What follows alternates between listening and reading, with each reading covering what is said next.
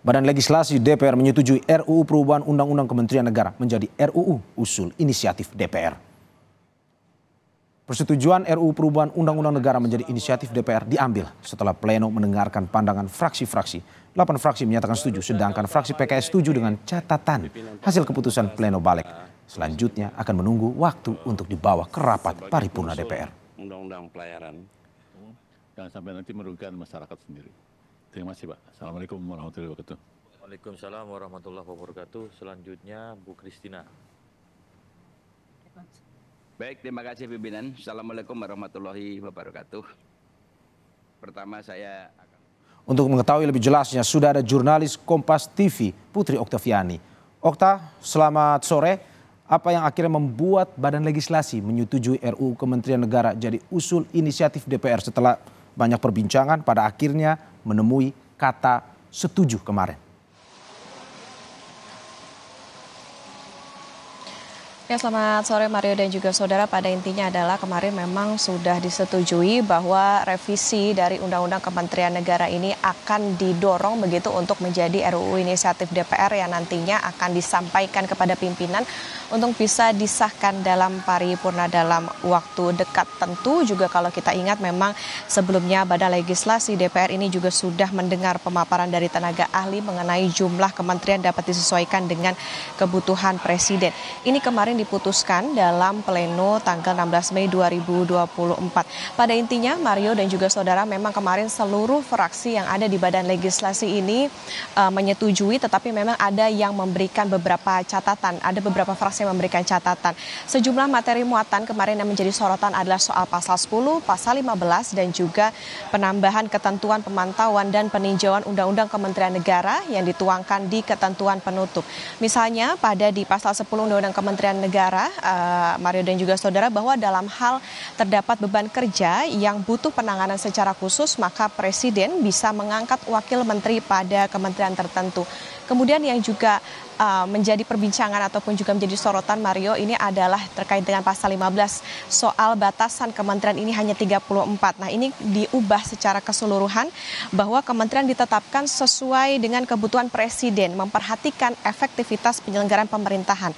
Di pasal 15 inilah ada dua fraksi, yakni PKS dan juga PDIP yang memberi catatan. Misalnya kemarin anggota Balik DPR RI fraksi PDIP, yakni Putra Nambaban, ini mengatakan kalau mau menambah jumlah kementerian, selain frasa efektivitas, maka juga perlu ditambahkan dengan frasa soal efisiensi. Artinya jangan sampai anggaran negara ini atau jangan sampai penambahan kementerian ini membebani anggaran negara. Harus mengingat bahwa kapasitas fiskal ini harus mayoritas untuk kepentingan rakyat.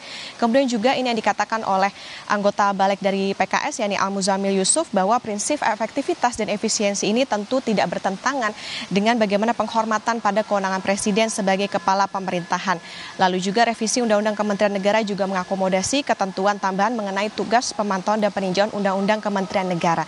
Nah, dengan disetujuinya Mario dan juga saudara bahwa RUU Kementerian ini dijadikan sebagai RUU inisiatif DPR, maka ini yang tadi dikatakan bahwa nantinya Balik akan mendorong kepada pimpinan supaya dapat disahkan menjadi RUU inisiatif. Nah, kemarin Wakil Ketua Balik DPR RI, yakni Ahmad Baidowi, mengatakan ide Undang-Undang Kementerian Negara ini direvisi adalah tentunya untuk mengatur kedudukan, tugas, fungsi, dan organisasi Kementerian Negara secara tegas sesuai putusan MK.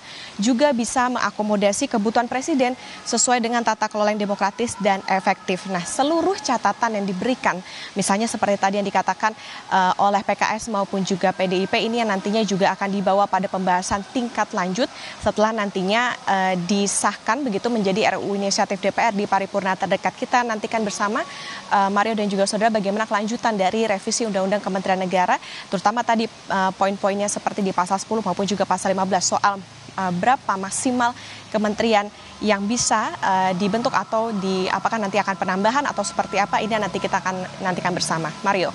Ya Okta, 9 fraksi di Badan Legislasi akhirnya menyetujui terkait dengan RUU Kementerian Negara ini. Ada satu catatan dari PKS, tetapi pertanyaannya kapan sebenarnya tepatnya pembahasan ini akan dilakukan? Apakah betul sebelum tanggal 12 Juli nanti atau mungkin ada informasi yang bisa Anda sampaikan kepada kita?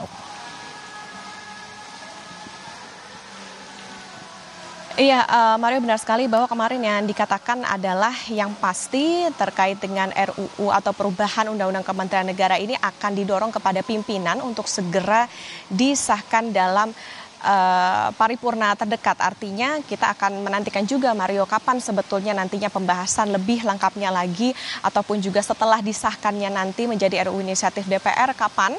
Tentunya ini akan menjadi prerogatif dari DPR kapan nantinya akan di paripurna. Apakah ini benar-benar masuk dalam butir ataupun poin yang akan nantinya dibawa dalam paripurna terdekat. Kita nantikan bersama, Mario, seperti apa nanti kelanjutan dari upaya ataupun juga rencana revisi Undang-Undang Kementerian Negara. Mario. Ya, kita akan nantikan terus terkait dengan perkembangan pembahasan dari RUU Kementerian Negara. Terima kasih Putri Oktaviani dari atas laporannya. Selamat kembali bertugas